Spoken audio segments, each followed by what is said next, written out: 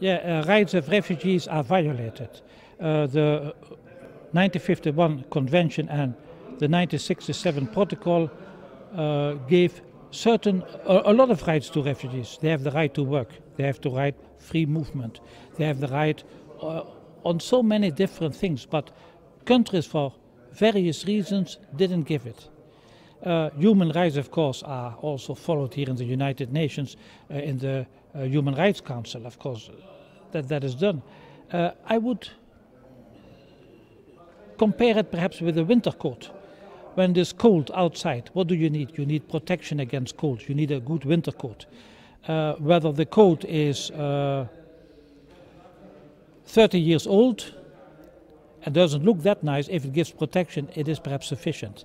If you come with a coat from 2016 and you say you will get it, and it is not given to you, you still feel cold. And that is somehow also happening with refugee protection. We have all kinds of instruments, existing instruments, and now they promise we are going to strengthen them.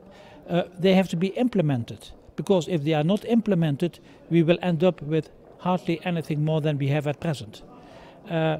And as the Secretary General said a few days ago, history will judge us about implementation, whether we guarantee the rights of these people who are vulnerable and on the move. They will be our judges in the future.